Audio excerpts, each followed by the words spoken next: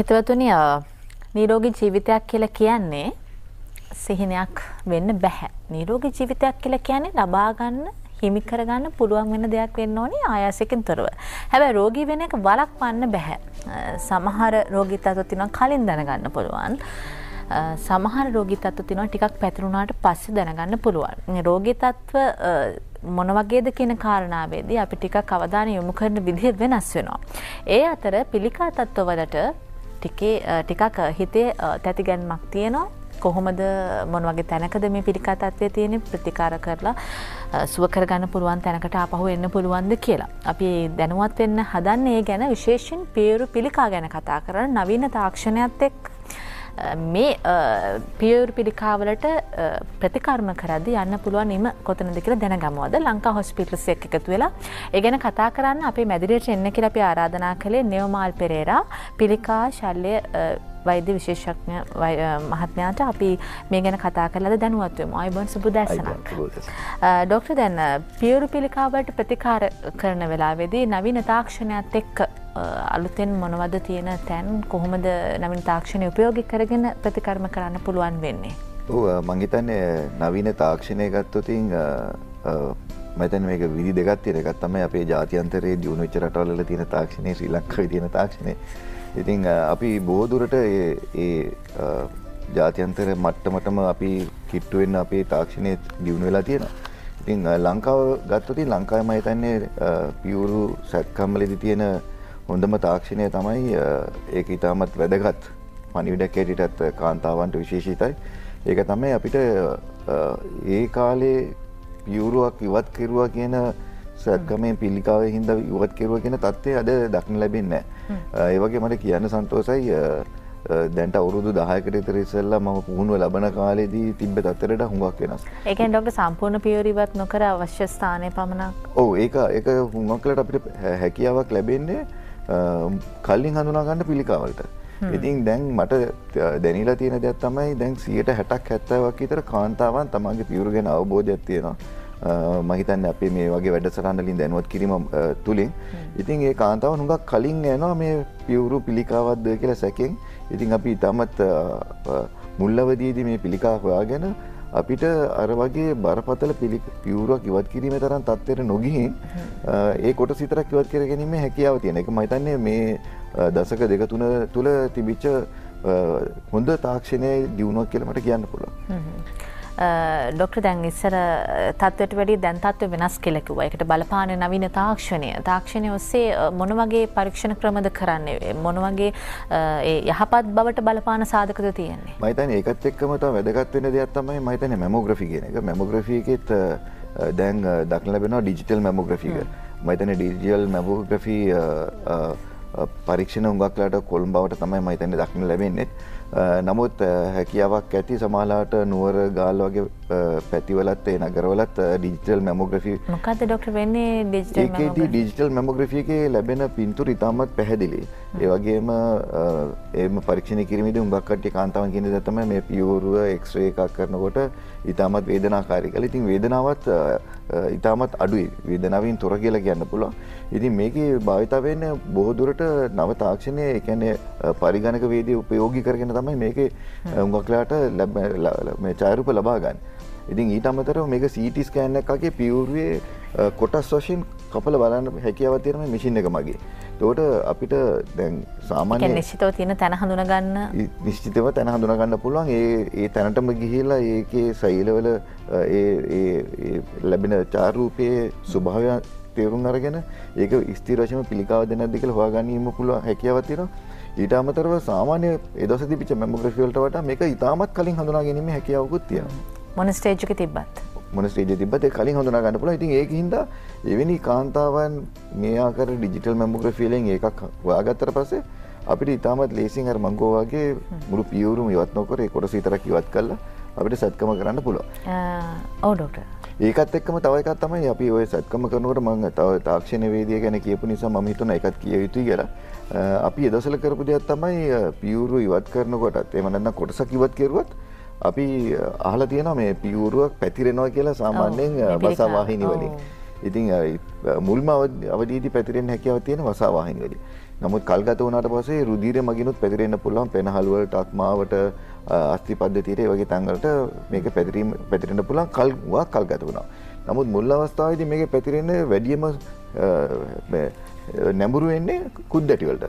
ඉතින් අපි ඒ දවස්වල කරපු දේ තමයි මේ ඒ පිළිකාව විතරක් ඉවත් කරුවත්, පියුරුවේ තියෙන පිළිකාව විතරක් ඉවත් කරුවත් අපි මේ පැත්තේ තියෙන අතයට තියෙන කුද්දැටි ඔක්කොම ඉවත් කරනවා.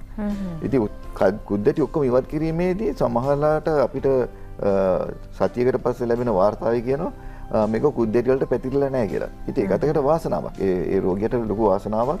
මොකද කුද්දැටි වලට පැතිරිලා නැහැ කියලා. නමුත් ඒ වාසනාව ලැබුණට මොකද සමහරලාට ඒ සැත්කම කිරීමේදී අතුරු ප්‍රතිඵල තියෙන පුළුවන් කාන්තාවට. ඒක තමයි සමහරගේ අතීත වෙන්න පුළුවන්. කුද්දැටි ඉවත් කළාට පස්සේ අතුරු ආබාධ තියෙන පුළුවන්. ඊට හේතුව තමයි කුද්දැටි ඉවත් කරන්න අපි ඒ අතට කිහිල්ලයට ගමන් කරනකොට ඒක හරහා යන ස්නායු හුඟක් දේවල් කැපෙනවා. ඊට අමතරව ඒ ස්නායු කැපෙන නිසා අත හිරිවැටෙන ගතියක් තියෙනවා. ඊට අමතරව උර ඉස්ස තද වෙන ගතියක් තියෙනවා. අත ඔස්සර වැඩ කරන්න බැරි ගතියක් එනවා. ඒ සියල්ලක්ම එන්නේ ඒ අතයට ස්නායු කැපීම තුලින්. ඊට අමතරව තමයි තවත් සමහර කට්ටියට 10%ක් 15%ක් වගේ කාන්තාවන්ට අත ඉදිමීමේ හැකියාවක් තියෙනවා. අපි ඉංග්‍රීසියෙන් කියන එකට ලිම්ෆිඩීමා කියලා. ඉතින් අපි එක පැත්තකින් කාන්තාවට පියුර් පිළිකාවෙන් 100%ක් සුවය දීලා මේ වගේ අතුරු ප්‍රතිඵලයක් ඇතිවීම ඉතාමත් අභාග්‍යයක්. දැන් තාක්ෂණය තුලින් හඳුනා ගැනීමෙන් මේ විදිහට යන්නේ නැහැ. ඒ කියන්නේ සියලුම කුද්දැටි ඉවත් කරන්න නැහැ. නෑ ඒක අපිට පුළුවන්. ඒ තාක්ෂණයේ දියුණුව තමයි හුඟම බලපාන්නේ. ඉතින් මේකෙදී නොයෙකුත් පරීක්ෂණ වලින් අපි හොයාගෙන තියෙනවා මේක දැන් අපි පැතිරෙනවුවට අපි දැන් හුඟක් කට්ටිය හිතන්නේ මේක පැතිරෙනවුවාම මේක නිකන් එකපාරටම හැමතැනම පැතිරෙනවා කියලා. එහෙම පැතිරීමක් සිද්ධ වෙන්නේ නැහැ වසා වාහිනියේදී. වසා වාහිනියේදී ඉස්සෙල්ලාම ගමන් කරන එක කුද්දැටියට. ඒක තමයි පළවෙනි කුද්දැටිය. ඒක අපිට කියනවා සෙන්ටිනල් නෝඩ් කියලා. සෙන්ටිනල් නෝඩ් කියන්නේ ඒක තමයි මුරකරු හැටියට එන්නේ. ඊට පස්සේ තමයි තව කුද්දැටි කිහිපයකට ගමන් කරන්නේ. එතනින් පස්සේ කුද්දැටි වලට තව ගමන් කරන්න පුළුවන්. ඉතින් මේ ආකාරයට තමයි මේක මේ පිළිකාවක් පැතිරෙන්නේ. ඉතින් අපිට යම් කිසි විදියකින් ඒ පළවෙනි කුද්දැටි හොයාගන්න පුළුවන්කමක් තියෙනවා නම් ඒක හොයාගෙන ඒකේ ඒ වෙලාවෙම අපි තුමු සත්කම කරන වෙලාවෙදිම මම පැහැදිලි කරලා කියන්නම් ඒක කොහොමද ඒ පිළිවෙල කොහොමද වෙන්නේ කියලා.